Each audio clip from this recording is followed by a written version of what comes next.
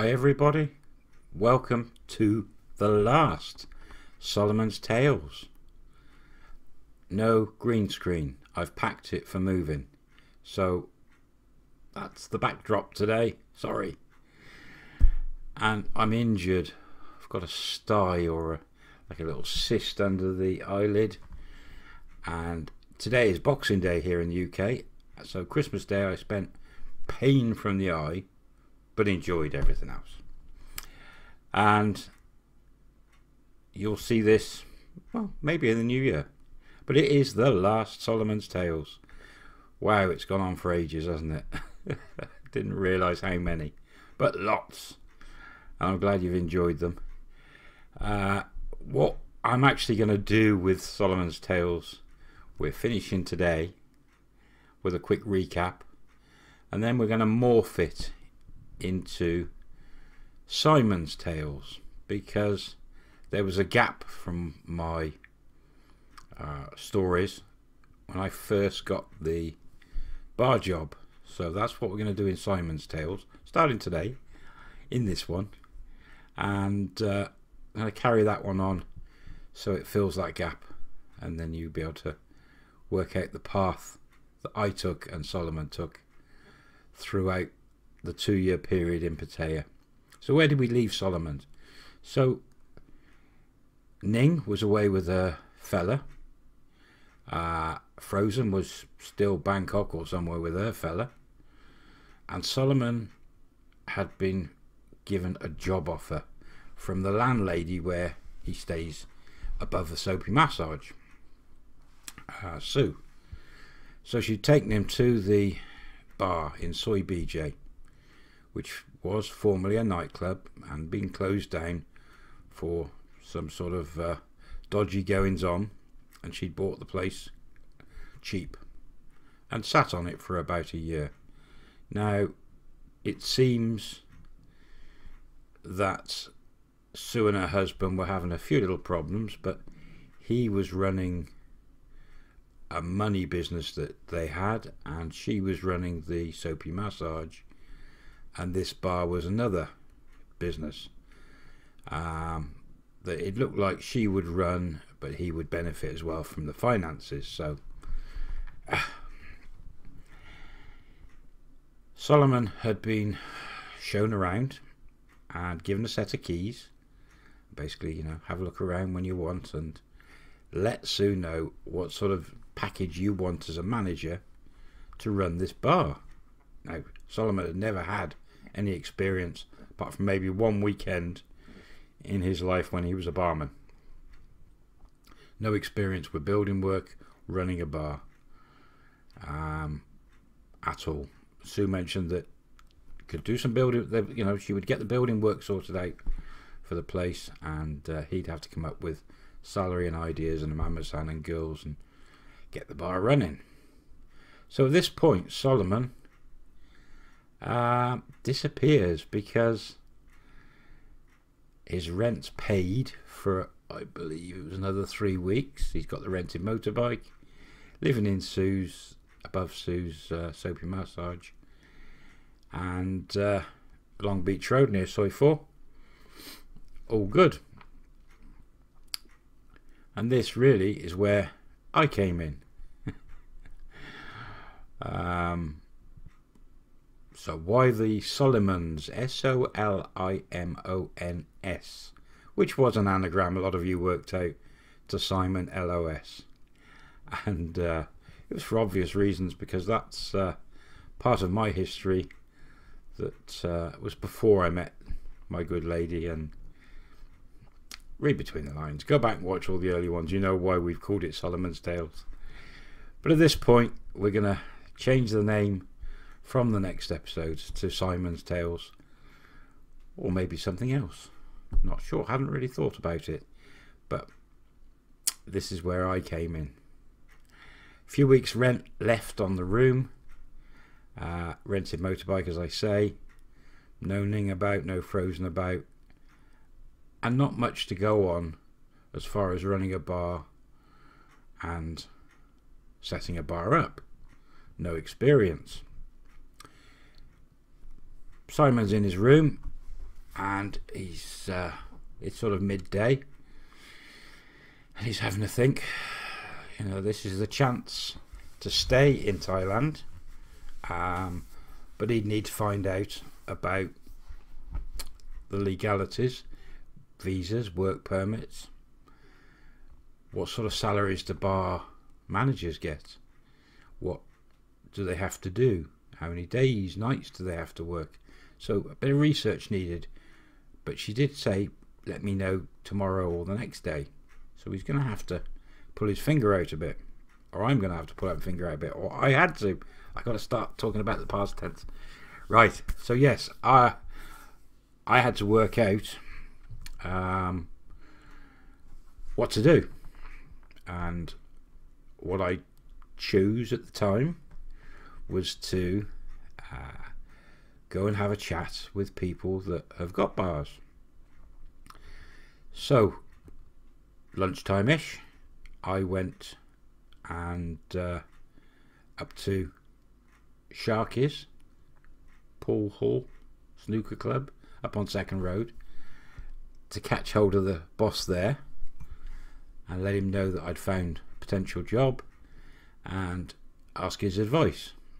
And I got up there, usual girls when you walk in recognise you and say hi, and boss was there. Of course you have to have a beer, it's only polite. Had a chat with the boss, can't remember his name,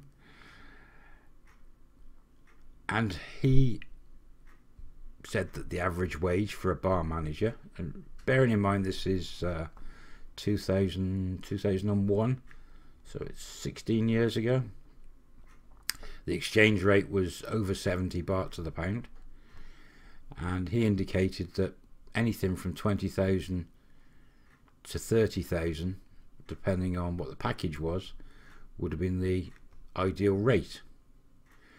In the conversation, I said to him about Chris, and he confirmed that Chris was back in the go-go bar next door, and that go-go bar opened all afternoon, all evening, and it was open. So after the drink and kind chat, no pool contest for about another 3 weeks due. This was another thing I had to think about, because I was getting a bit of an income from some of the killer pool contests. Could I continue those if I was managing a bar? What would the hours be, etc.? So that was in the back of my mind. Anyway, I popped next door to the go-go bar, went in, usual girls dancing. Chris was at the back. He was happy to see me, and I went and sat down and another beer. Anyway, we had a chat, and I told him the lucky bit of fortune I'd had, and he sort of said the same as the other guy. He was on a bit more, but he was working 7 nights a week, 7 afternoons, 7 nights, no time off, and he was on about 30,000 baht plus free drinks. And he sort of passed some of his wisdom on to me and said about, if you get free drinks, it's worth a few thousand baht a month, and where are you going to live, and all this. So it all came into the equation. Anyway, I stayed there for a while, and we had a good chat, and I said to him that if he gets some time off, to give me a ring, and I'd love to show him the bar. Maybe he could give me an idea what needed doing, and preferably in the next few days. And as he said, he only gets mornings off, but he was willing to meet me, not the next day, but the day after in the morning, down at that bar and have a look. So that was good. That was arranged, and off I went. Next stop was going to be Soy 8, a friend of mine's bar, but he wasn't there till the evening. So it was a case of go off and get some food. I quite often frequented Second Road because there were so many cafes, Thai food, wherever the girls from the bars used to eat, you knew it was good food. If you wanted Thai food, if you wanted Western food, back then there was a couple of cafes along Second Road, 3 or 4 that I used to go to quite a bit, and mix up the food. Due to stomach I did flick backwards and forwards between the different foods. And so yeah, the guy in the evenings bar in Soy 8, I'd have to wait a few hours, so had some lunch and went back to my room. And as I came up the first stairs, the stairs going into this soapy massage were curved. There was a bit of a water feature underneath, no fish. But as you start coming up the stairs, smoke doors in front of you, which went into the massage, and the cashier, Sue, or anyone inside seemed to, you could see out easier than you could see in. So maybe it was one-way smoke doors. Anyway, as I came up those stairs, Sue was in there and waved me in and spotted me. So in I went, and this was only this was the same day as I'd seen the bar in the morning, and she beckoned me over and yeah, free coffee, and mentioned to me that she'd got some builders, a couple of guys who were finishing a house off for her that were going to be free in the next few days.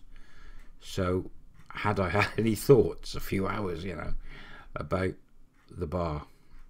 So we sat down, and it was just common sense. And it was, yep, get some big windows in the front, because it was all just a concrete all along, with the double sliding patio doors in the middle. Because it was a club, it was all dark in there and blacked out. So a couple of big windows were the obvious choice, and right outside was the pavement, but it was only about a metre from the front door to the edge of the pavement. So you could get some small tables outside, but the seats would have to be either side of the table with the back of the seat to the wall. You could just about probably sit on the seats with your feet on the curb. You didn't have traffic really going up and down Soy BJ. Occasional vehicle would go down to the bottom, but very rare.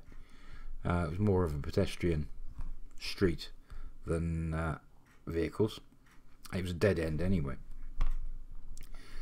But Sue, yeah, a couple of windows, and so I was like, yep, painting, get it light colour, change all the lights.